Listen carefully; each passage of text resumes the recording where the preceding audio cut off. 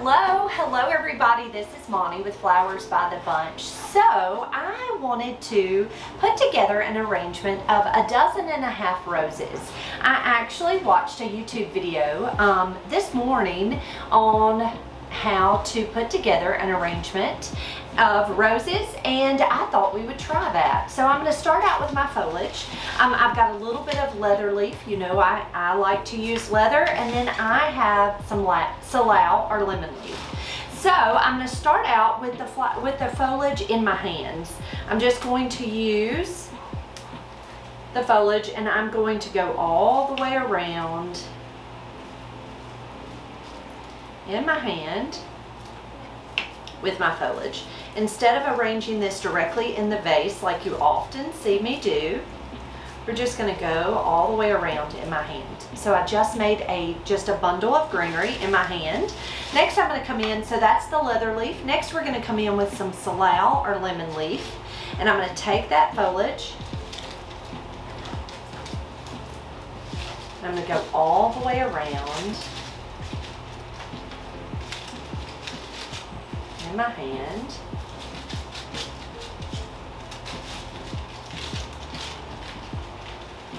With that salal or lemon leaf.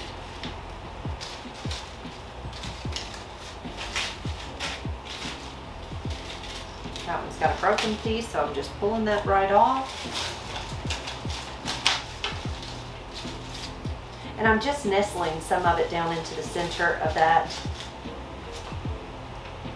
leather. Oops. Okay.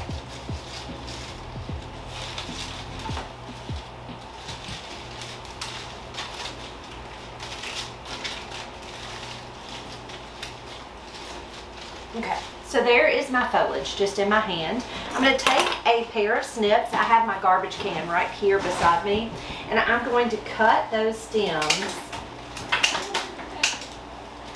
at an angle with my snips. Now just make sure that you have all the foliage off of those stems and drop that greenery right down into that vase. Now you're going to add more greenery, so don't worry about it not having enough greenery. We're going to add more greenery in just a moment, but that should be enough to hold our flowers in place. So there is our foliage in our vase. This is just a glass vase filled with fresh water, and I added a little bit of fresh flower food to it. Next we're going to start with our roses. So we have 1.5 dozen red heart roses.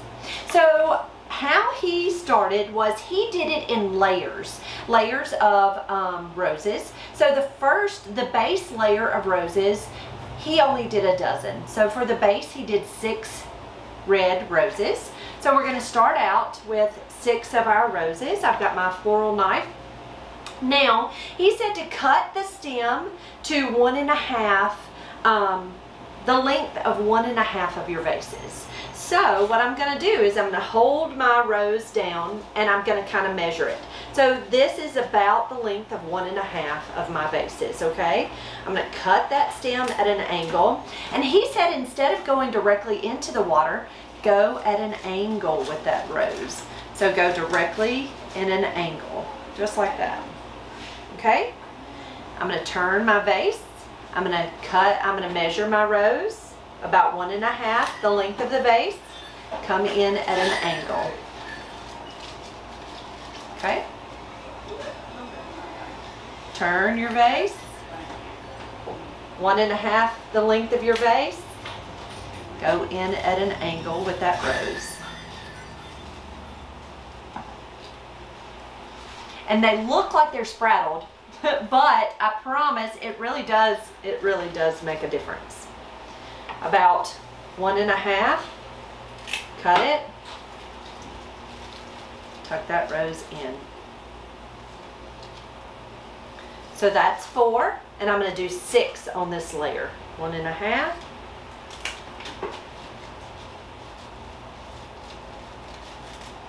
tuck it right into that greenery. And then 1 more, about 1.5 the length.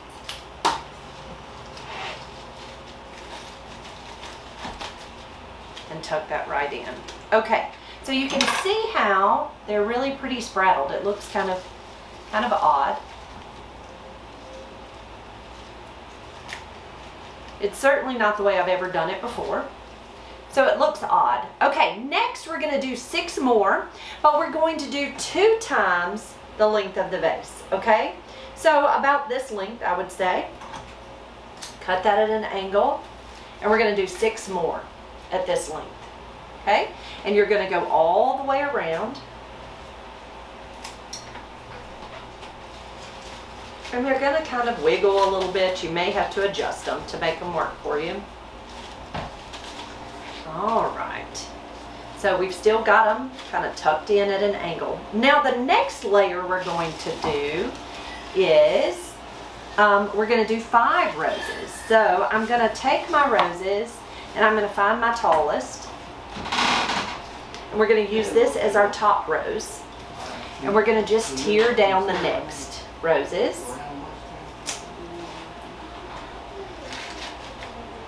So we're going to put 5 on this layer. Now this 1.5 roses is a premium 1.5. So we're going to add some extra flowers, but see how easily and how pretty that looks with them all kind of stair-stepped down. Now of course you can adjust them. Now I'm going to show you how to keep them in place. Next we're going to come in and we are going to color these roses with some more salal. So I'm going to take my salal, I'm going to cut it at an angle, and I am just going to come around the outside of this vase all the way around with more foliage. Now what this is going to do is it's going to keep these roses in place. It's where you want them. Pull those out and just reposition them. It's not going to hurt them at all. 662 820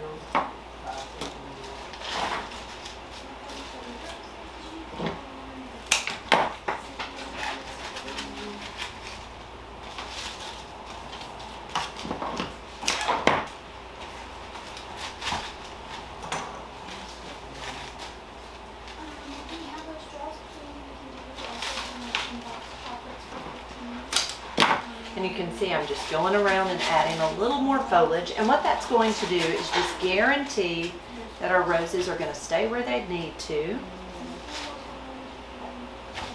And you can just keep adjusting them until you get them to where you want them.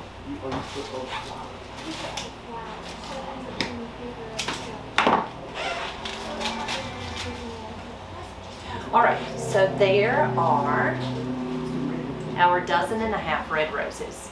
Next, what we're going to do is we're going to add more pretty foliage. And so the foliage that I'm going to use is a little bit of this pretty pittosporum. So this is a solid pit.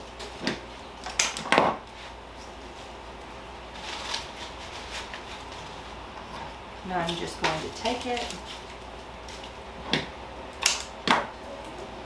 and tuck it right in the base. Now you can see here that this pit actually has 2 kind of florets. I'm going to take it and pop it in half so I'm able to use it in 2 separate insertions.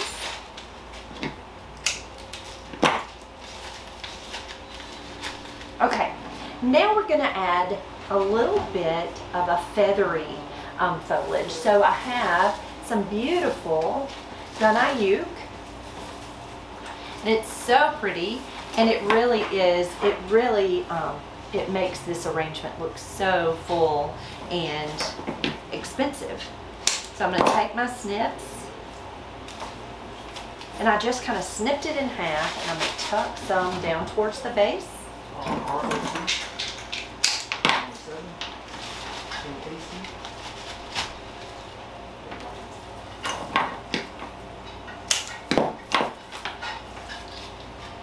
And I'm just stripping any of the foliage that is on that stem that might fall below that water line.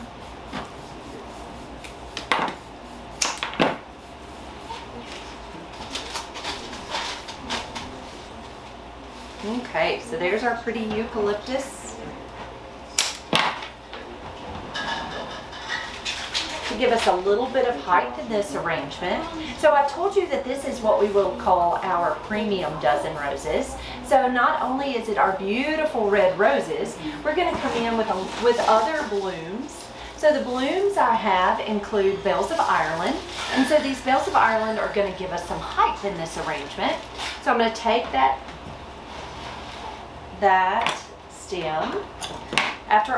So I would suggest always arranging your roses first and then coming in with your other flowers. I'm going to take my floral knife and cut that stem at an angle, and I am going to tuck that bell right down in the center of my design.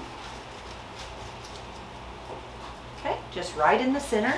I'm going to take a second bloom, cutting it at an angle and tucking it off to the side of the first. And then my third bloom to the opposite side.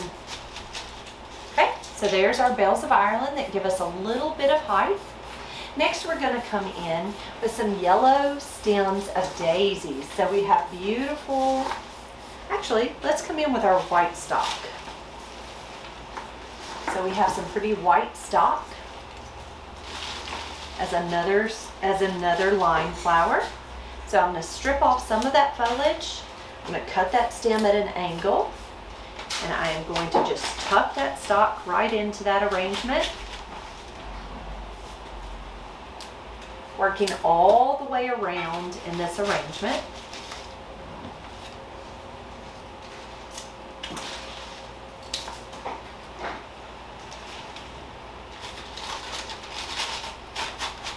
But you see, these flowers are just adding a little bit of accent to the roses. The roses are the most important in this arrangement.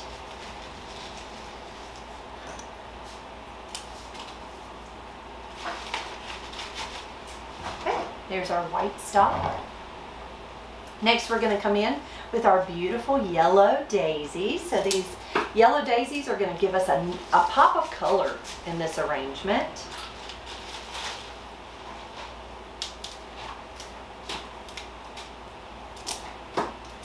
So I tell you what I have found when designing roses, the hardest part is to keep those roses standing up. What will guarantee you keeping those roses standing up is the amount of foliage that you put in the container. That's going to make all the difference in the world.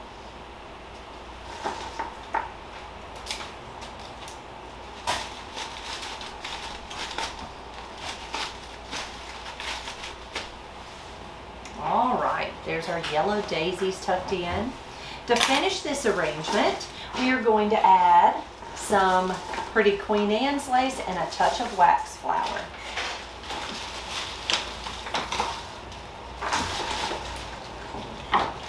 So Queen Anne's lace we're going to use as a filler. Just a really pretty Queen Anne's lace.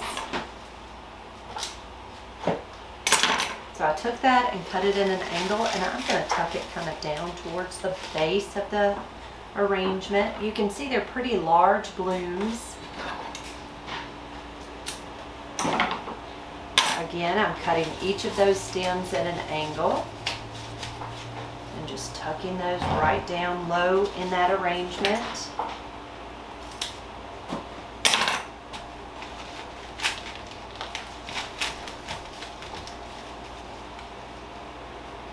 See how pretty that Queen Anne's lace is? Just a really nice accent. Now I know you can see the mess that's going down in that vase. I will be sure to clean that out.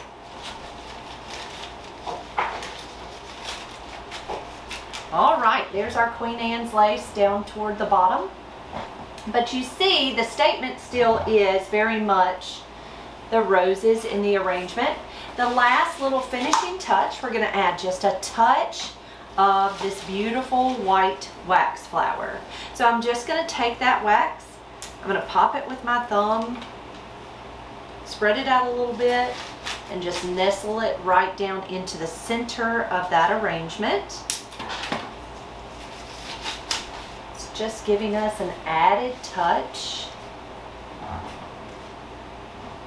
of filler.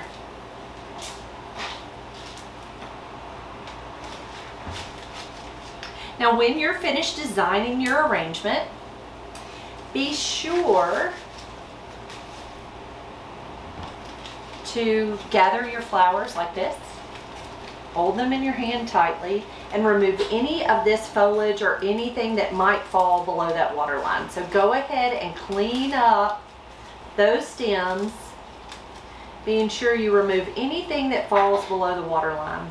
And what you can do here is you can take a clean vase of water, go dump this vase, gather those stems back up, and add them back to that vase. Now, you're going to want to do this, you're going to want to clean out this vase about every other day. And what that's going to do for you is it's going to guarantee that your flowers are going to last longer, okay? So every other day, take your flowers, pull them out of that vase, and change that water and cut those stems. And it's going to make your flowers last a little longer. Guys, thank you so much for being here with me today. If you have any questions about how I arrange these roses or how we arrange anything here at our shop, please don't hesitate to ask. Now, as a finishing touch on this arrangement, I will add ribbon, but it is absolutely not necessary. Guys, I hope you have a wonderful day. If you have not already subscribed to our channel, please be sure to subscribe down below. We would love for you to come back and watch more videos. We post new videos almost daily here at Flowers by the Bunch, so come back. We'll hope to see you soon.